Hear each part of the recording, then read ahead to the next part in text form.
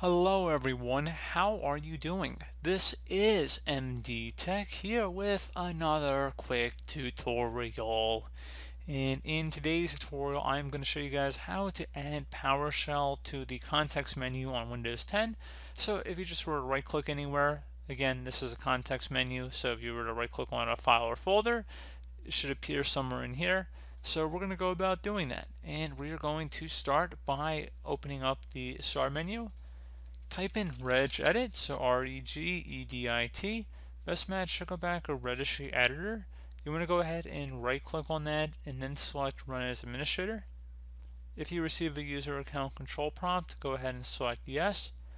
Now before we begin, I would suggest creating a backup of your registry, so if anything went wrong or if you just wanted to restore it back at a later date, I'm going to show you guys how to create the backup, and that would be to just left click on the file tab and then select export. File name, save it as the date that you're making the backup, export range, keep it at all, and save it to a convenient and easily accessible location on your computer, so if you ever need to recover it, you want to obviously be able to find where you saved it. So pretty straightforward. Then you would just finish it off by selecting save, and if you need to import it back in, you would select file and then import. So pretty straightforward. And now we're ready to begin, so go ahead and double click on the HK classes root folder.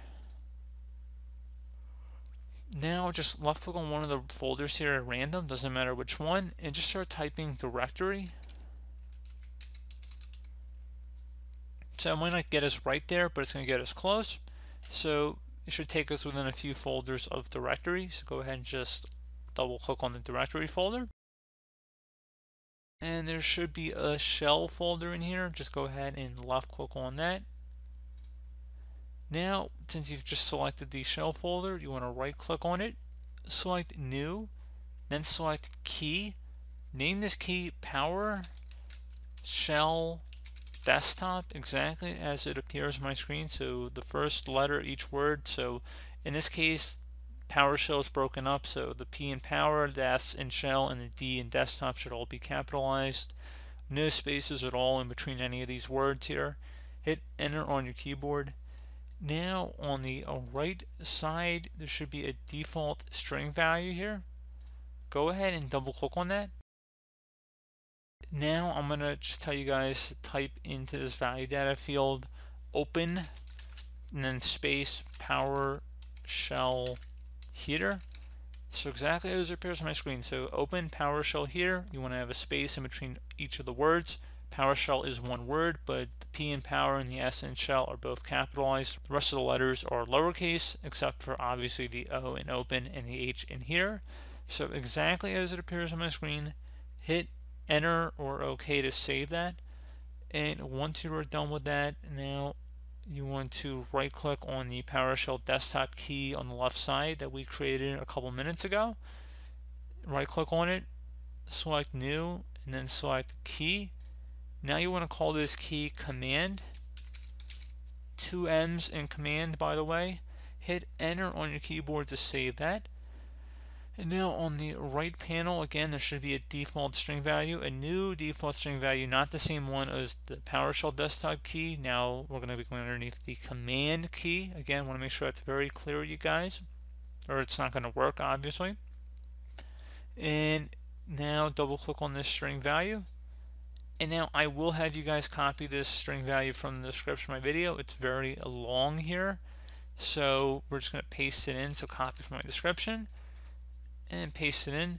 If there's any commands in here or any letters or characters that the YouTube description will not let me paste in, I might post it on a third-party paste bin website or something like that, but hopefully I should be able to paste it into the description of the video for you guys. And also note that the directory goes underneath the C drive, so if Windows is installed on a different drive letter, you guys should go swap out the C with that respective drive letter. If you're doing a tutorial like this, you guys should be able to figure out what drive letter Windows is installed on. I shouldn't have to hold your hand for that. But again, just make sure Windows is on the correct drive, which most people is the C drive, but like I said, could be another drive letter. I have tutorials on my channel already on how to determine that. But anyway, go ahead and select OK. And once that is done, you want to go ahead and just close out of the registry. You will need to restart your computer for this to take effect. So let's go ahead and just close out of here and let's restart our computer.